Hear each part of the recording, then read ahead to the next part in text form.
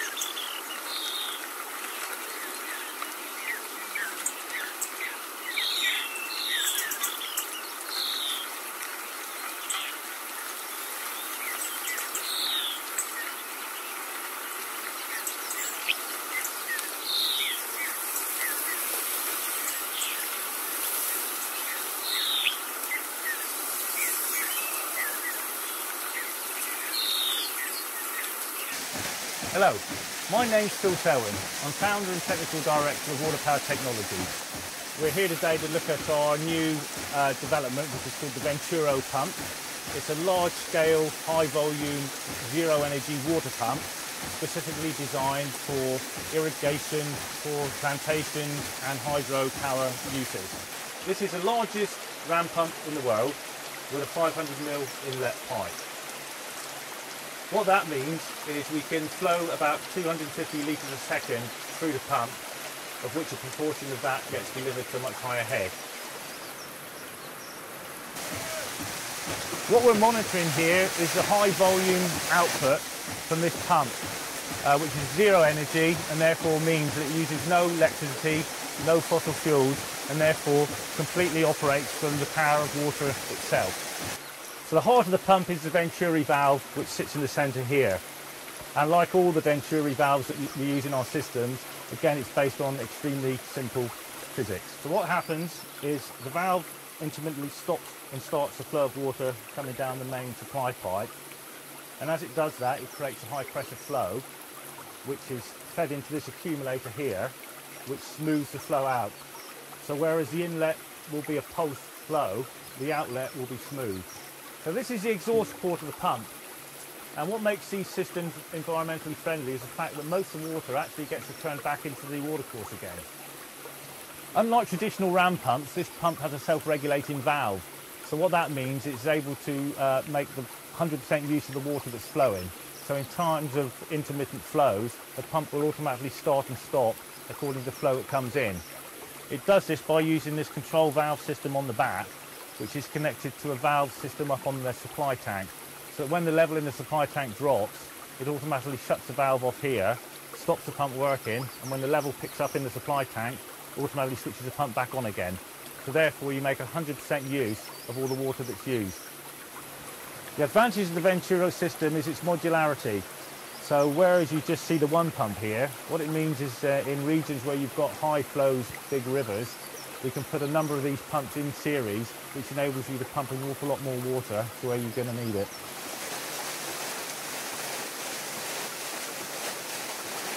This technology is commonly referred to as ram pump technology, and anyone out there that's aware of old ram pump technology will instinctively notice how quiet this is in comparison. The reason this is achievable is because we completely redesigned the valve technology within the pump. As the name would suggest, Venturo works on Venturo technology as opposed to the old type flat valves, which cause much of the noise that you would hear with the alternative system. One of the major challenges today with climate change is the fact that we're getting more rainfall, but it's becoming very much more unreliable. You can get high levels of rainfall in summer periods, low levels of rainfall in winter periods, and any mixture in between. And what this technology enables us to do is actually utilise the benefit of that excess water to use the energy to pump it and store it where it could be used for a whole variety of uses, and thereby mitigating some of the effects of climate change by being able to pump and store water without using fossil fuels to do that. Because the pump produces so much water, this enables us to store it in lagoons at a higher level and utilise it for hydropower generation through small turbines. The power from that can either be used on plantations or for various in-house uses, or it can be sold to the grid to generate extra income for those businesses. Another great advantage of this system is it's well suited for remote locations where there's no availability for electric supplies. And also storing fossil fuels in containers causes a health risk, apart from the additional element of the added running cost. This system has been designed to be maintained by people with very low skill sets and with very simple tools. So it is basic equipment, can be repaired by most people in most locations.